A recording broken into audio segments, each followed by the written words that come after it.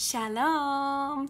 I want to share with you today about the beautiful Jewish-Christian Spanish connection. Someday we'll find it, the Spanish-Jewish connection, the lovers, the dreamers, and me. That song comes to mind.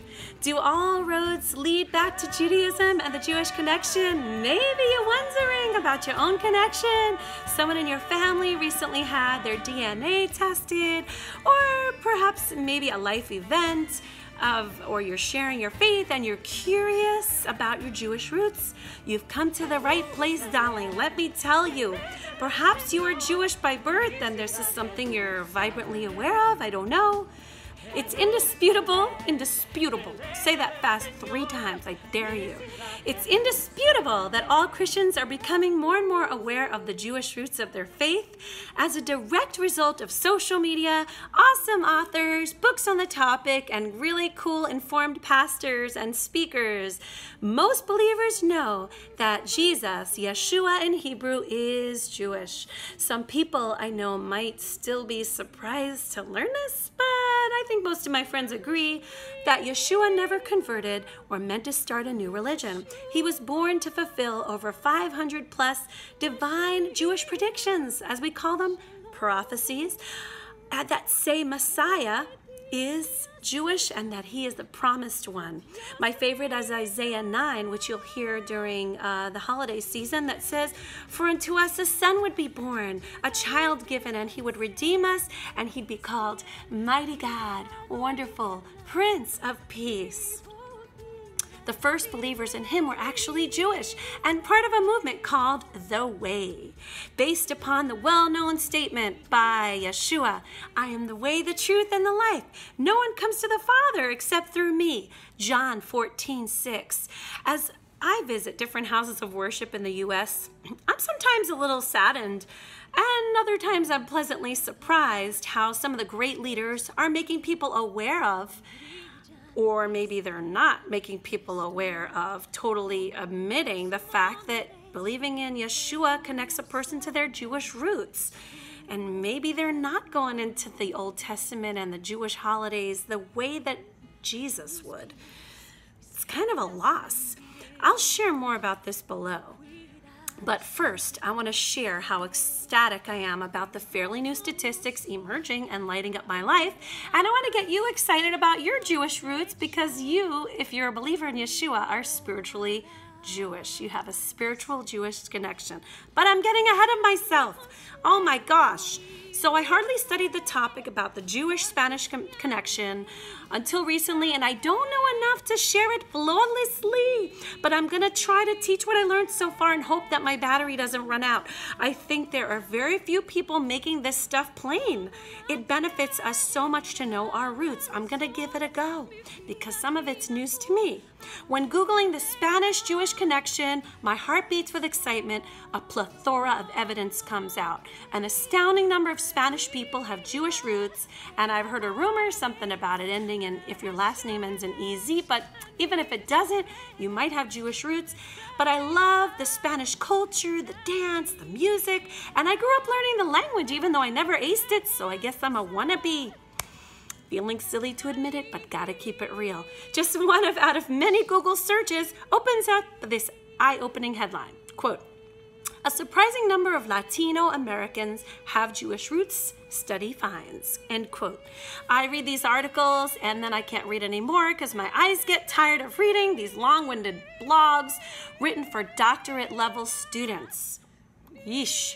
Closing the window on my computer, the windows of my mind take me back to incredibly inspired, highly studied preachers who have shared the fact from the pulpit. In fact, recently at a Paul Wilbur event I was watching on YouTube on his First Fridays, I heard a preacher share that there were so many Spanish people who came from a long line of conversos, men and women who were forced to convert to Christianity in Spain many centuries ago.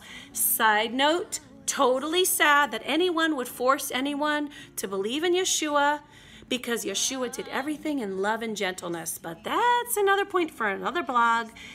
A person ought never to be forced into anything. You know this. The best way to share the good things you've got is to share by your experience, strength, and your hope. Keep the focus on yourself and what the Lord has done for you. Always keep the focus on the Jewishness of Yeshua, because I think that's missing a lot nowadays. People are forgetting. It's very Jewish to believe in him. Back now to the massive amounts of evidence on the Jewish roots of Christianity. When I was homeschooling my kids this year, we began to study Thanksgiving, and it dawned on me, oh my gosh, it's so similar to the Jewish holiday of Sukkot, or in Brooklyn we call it Sukkos. Get your tuchis in the Sukkos. In my research, I uncovered a preacher talking about the connection, as I mentioned, at a Paul Wilbur gathering, and he even agreed and said something about it being possible. If the pilgrims read the Bible, as storybooks tell us, then they would have read about Sukkot, and they might have known, and Columbus might have been Jewish. We don't know. It's not too far-fetched. I'm just speculating. But if it's true, America has Jewish roots as well. It makes me wonder. It makes me wonder. I am, however, confident all Christians have spiritual Jewish roots because, as I mentioned above, our Messiah is Jewish. Our biblical ancestors are Jewish. And in the New Covenant, or the New Testament, the first 500 believers in Yeshua were Jewish. And according to the biblical fact, Matthew, Mark, possibly Luke, and John were Jewish believers. Another great reason to stand with Israel and the Jewish people. Oh my gosh, you must be getting tired of my voice, but there's more. All this to say, I'd be remiss if I did not add the following truth. Jewish roots or not, no matter what country you are from, the color of your skin, the people group you identify with, we are all made in his image. God loves all people from every nation. And if you believe in Yeshua, you know that he prayed we would all be one in the olive tree.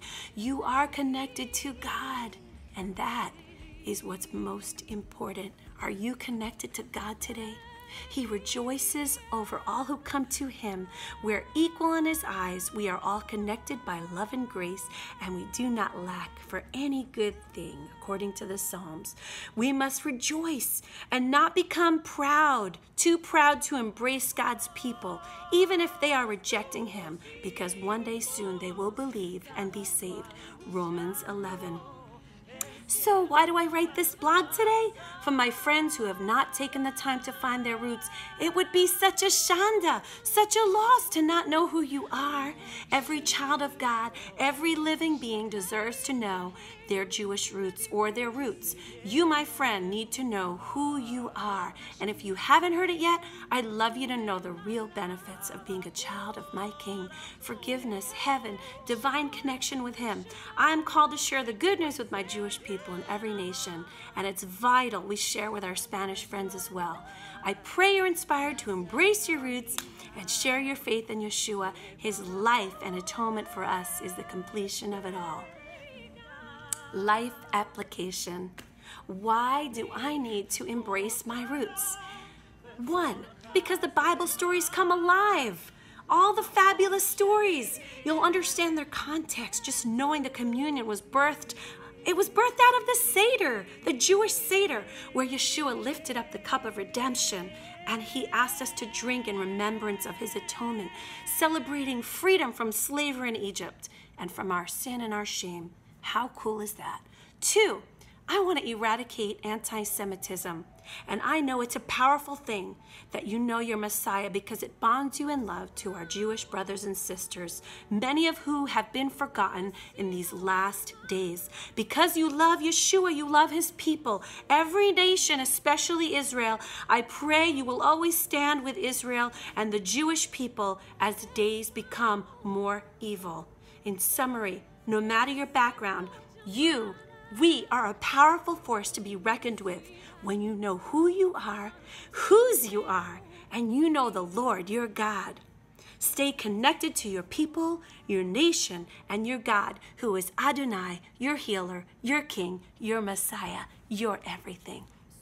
God bless you, and if you enjoyed this video and you want to give to my Spanish album coming up, you can do that at michellegold.com/give. but I don't care. I just love you, and I'm so glad I have this opportunity to share with you. May the Lord bless you and keep you.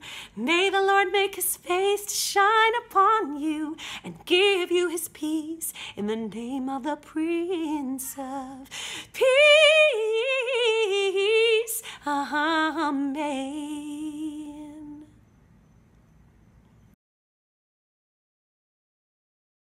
Gewalt. That was a lot of talking. Puedo creerlo. Too much talking. How much talking can you do? She talks too much. Bye.